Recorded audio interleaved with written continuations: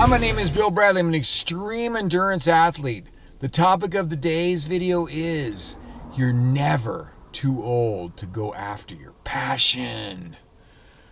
So my swim coach, Mark, like for as long as I can remember, and he is a great swimmer. I mean, like really good. He got like second and third in the nation in his age group in the 50 and the 100 swimming like a few years back. He's awesome.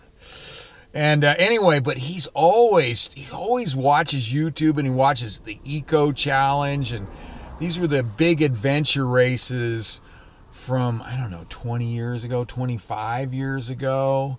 And he loves these. I mean, he absolutely loves it. He tells me about them all the time. You know, oh yeah, I forgot about how that one great one was in Brazil, or I don't know, some country, and all, you know, and he tells me all this detail, because we usually eat breakfast after we swim in the morning. And so he'll talk a lot about these, you know, how he's, you know, catching up on past adventure races, get himself all fired up.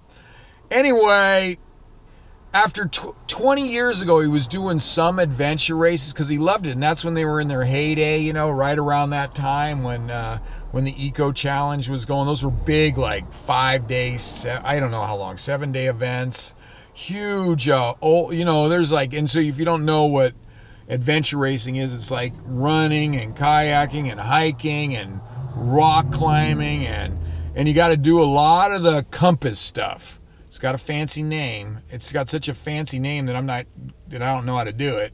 But, you know, you got to really find your way around to these different, to accomplish these, you know, finish these races, these adventure races. And Eco Challenge was the really long ones.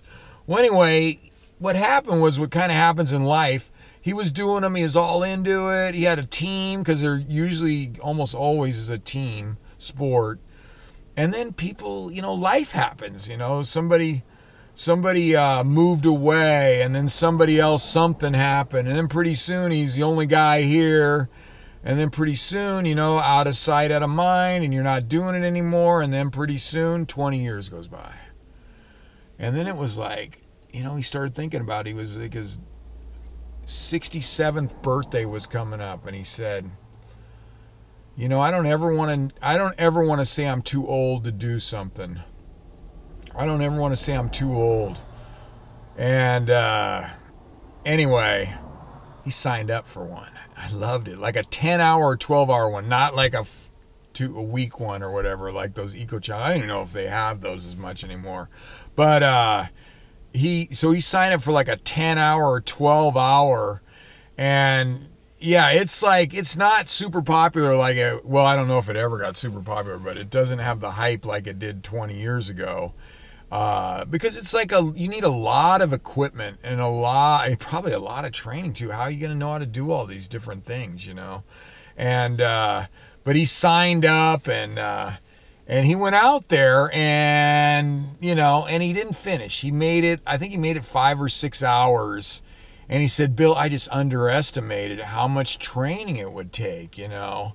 But he had this huge smile on his face, right, you know.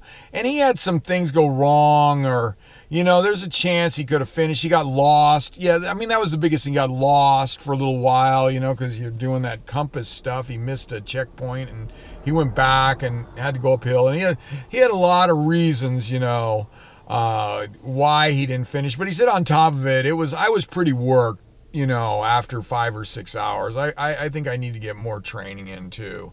And but he had a big smile on his face, and I asked him, I said, well, what are you up to next? He says, I'm going to do another one of these. I'm going to train for another one of these. So he got out there even after 20 years of not doing it, and coming up on his 67th birthday, and he was the oldest guy there, he said, for sure. He got out there and freaking got in the arena. And you know I love when people get in the arena. You know I love when they get in the arena. And he's trying to, like, figure out who he can find, you know, gather some more people to train with, to do the next one of these things, because they really are geared towards teams. And everybody was in this race. I think the race was up near Lake Tahoe, somewhere's up there. And, you know, but they were from all over the place. You know, nobody was from near where we live, you know. So he's figuring it out. You can see his brain's turning, And even his wife was all into it. She said, hey, maybe if you get a short enough one, I'll do one with you. So you might have a built-in teammate there. But anyway, I love that, getting in the arena.